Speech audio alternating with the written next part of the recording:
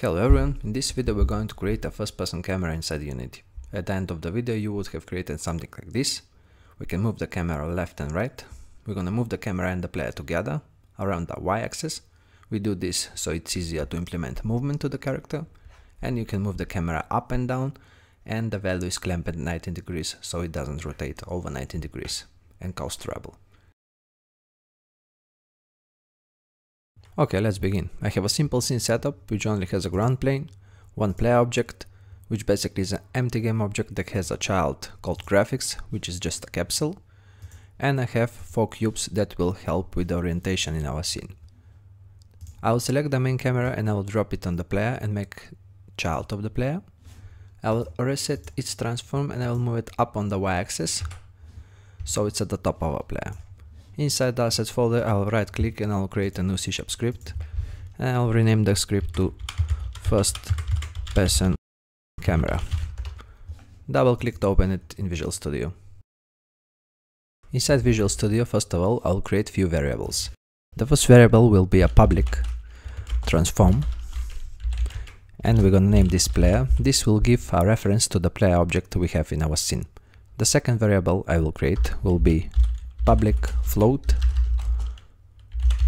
and we call this mouseSensitivity. I will set a default value of 2. Third variable will be a float and we're gonna call this cameraVerticalRotation. I will default this to 0 so the camera will be facing straight forward when we begin the game. We will use this variable to clamp the value between -19 and 19 degrees. Now we're gonna collect the mouse input. I'll create a new variable, float input x, which will be equal to input get axis. We're gonna collect the mouse x-axis. We're gonna do the same for the y, float input y will be equal to input dot get axis, the name of the axis, mouse y. We can multiply both values with the mouse sensitivity variable we have created. So multiply it with mouse sensitivity and multiply with mouse sensitivity. Now we have taken care of the input. Next thing we're gonna do is we're gonna rotate the camera around its local x-axis. After we have collected the input of the mouse, we want to rotate the camera around its local x-axis.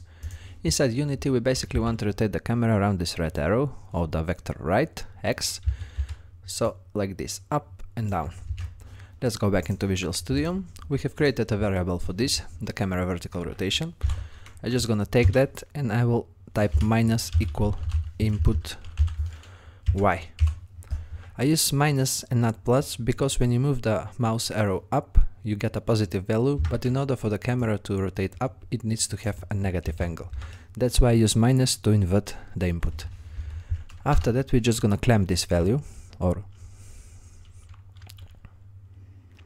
we're gonna type camera vertical rotation equals to matf.clamp. The value we want to clamp is the camera vertical rotation and we want to clamp it -90 degrees and 90 degrees. After we have clamped the value, all we need to do is rotate the camera. We're gonna use transform because this script will be on the camera, and we're gonna type local other angles equals to vector3.right. So this is that red arrow multiplied with the camera vertical rotation. Now if I save the script and if I go back into Unity, I will select the main camera. I will drag and drop the script on the main camera. For the player transform, I will drag and drop the player. And if I go into play mode, you're gonna see that I can move the camera up and down. So it works. If I try to go above 19 degrees, you see that the value is clamped. Now exit play mode and let's go back into Visual Studio. Now after we have created the vertical rotation of the camera, we need to do the same for the horizontal rotation around the y-axis. If I go back into Unity and if I select the player, we want to rotate our player around its y-axis or that green arrow. And you're gonna notice that if I rotate the player, the camera rotates with the player because the main camera is a child of the player. To make this in Visual Studio, you remember in the variables we have created a variable for the transform of the player. There it is, name player. We're just gonna type player dot rotate, and we're just gonna rotate around the up vector, multiply with the input X of the mouse. If I save the script and go back into Unity and go in play mode, we're gonna see that we can actually move left, right, up and down and look around our scene. The last thing we want to do is just hide the mouse cursor so it does not show, and we also want to lock the cursor at the middle of our screen. Go back into Visual Studio and we're just gonna go above and create a new variable. The type of the variable will be bool. We're gonna call it lockedCursor and we're gonna set that to true by default.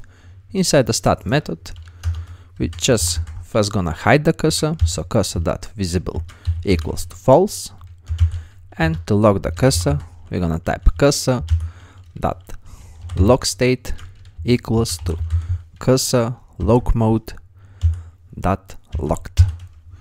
We're gonna save the script and we're gonna back into Unity. Now if I go into play mode, you're gonna see that the cursor is hidden, and we can see it is hidden and locked at the center of the view. You see that yellow spotlight? That's just from the software I use to make this tutorial, so you can better see what I click. Okay, that's that. Just remember, if I select the main camera, we have created a mouse sensitivity variable. You can adjust this number to make the mouse more sensitive or less sensitive. Just pick a number that suits for you. Thank you for watching, and I will see you in the next video. And in the next video we're just gonna make a third-person camera using Cinemachine, so we can see how that works. That's all for this video. Bye bye.